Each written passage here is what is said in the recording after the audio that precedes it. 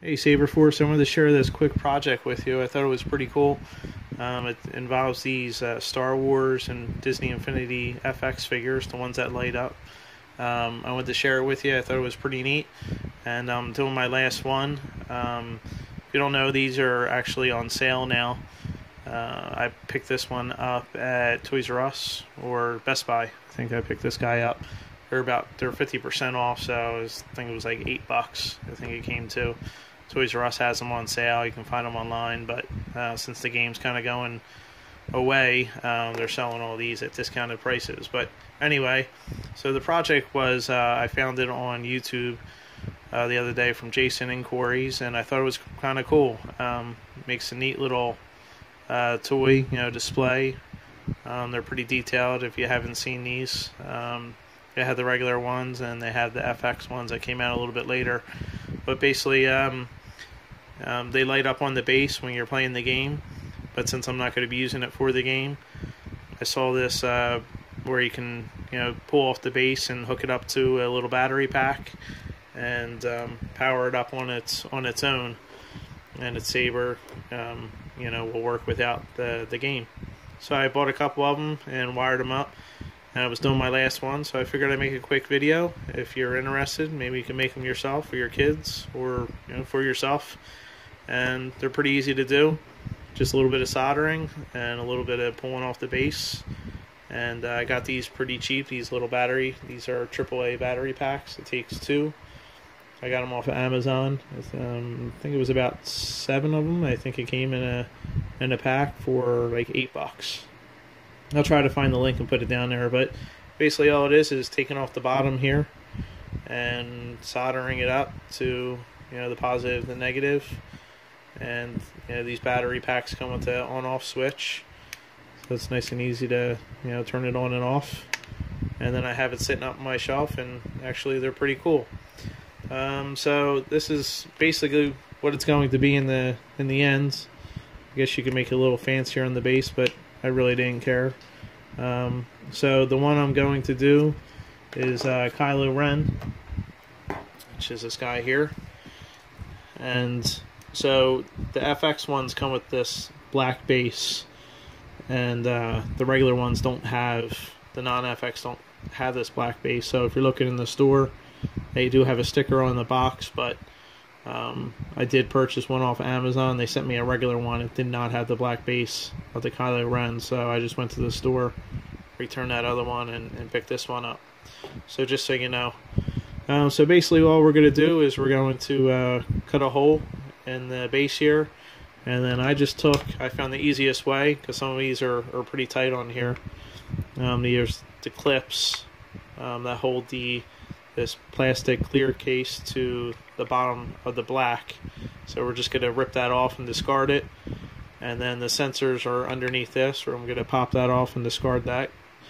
And so the easiest way I found is I took a Dremel and I drilled some holes into the bottom, and I took a bigger screwdriver, kind of stuck it in there and just turned it, and it popped all the joints, and then I yanked that off. So let me go do that, and I'll come back and I'll show you the next step. Alright, so I popped off the bottom here.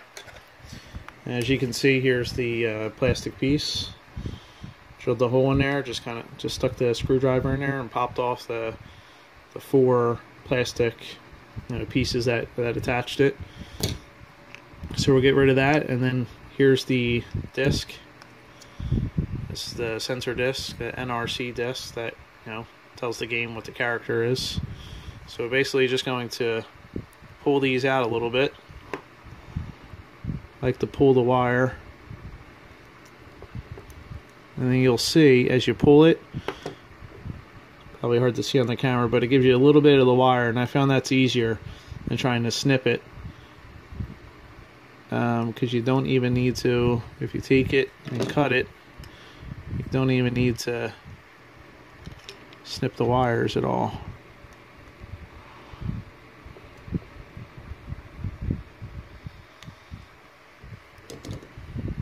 So you can keep this disc if you wanted to.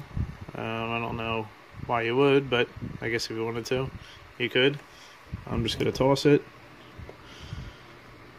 So Basically, we have our negative and our positive wires, and these are 26 gauge. I'm sorry, not 26 gauge. These are 30 gauge.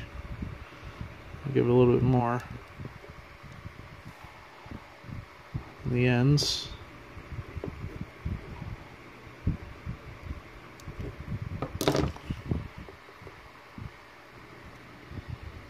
Just enough to make a little connection. And then here's the battery pack. Now this is 26 gauge. That's what I meant to say in the beginning. So we don't need these quite as long. We're just going to snip those.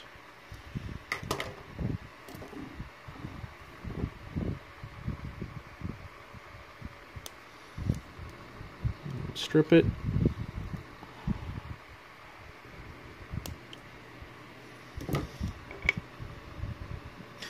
Alright, so the next step is I have, since it's a red LED, now I don't have my multimeter, so I really don't know exactly what resistor, but I've done a couple of these and I've ran them for a while and they haven't blown out or anything. So these are the resistors I have sitting around. These go with my 5mm LEDs, and these are 200 ohm quarter watt resistors. It's just kind of what I had, so I figured I'd use them, and so far so good. They worked. So you probably could get away without using a resistor. I don't know how long your LED would last, but I figured I have them, so I throw something on there, help them out a little bit. Quick tin of the wires here, and then the resistor.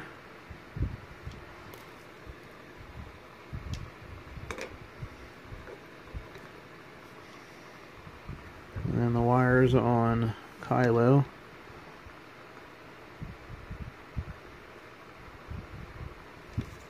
Alright. And off our iron.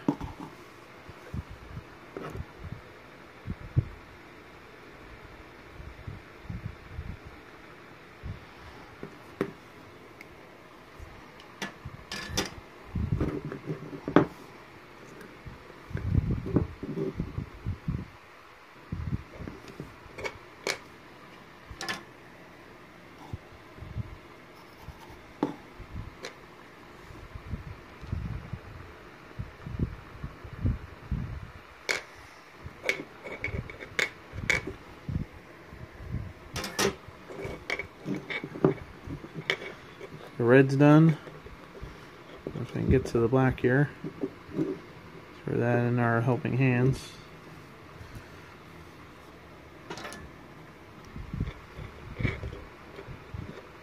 Now you don't have to be perfect with this, you know.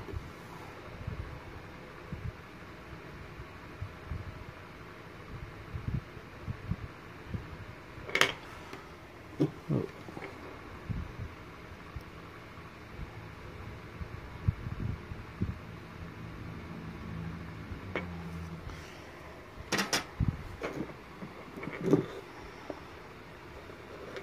Alright, so we'll throw some electrical tape on this.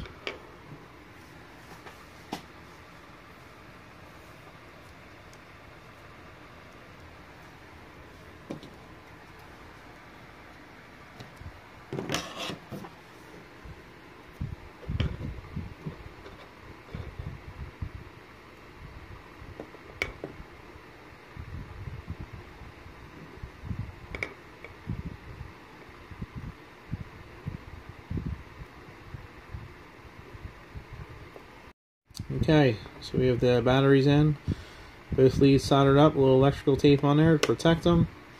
Fire it up, and there you go. It's a bit brighter in person than it is on camera, but yeah, that's about it. Nice and simple, easy project. Hope you enjoyed.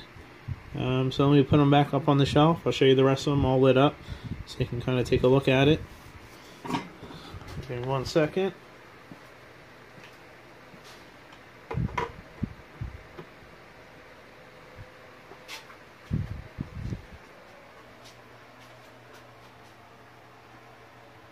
go. It came out pretty cool.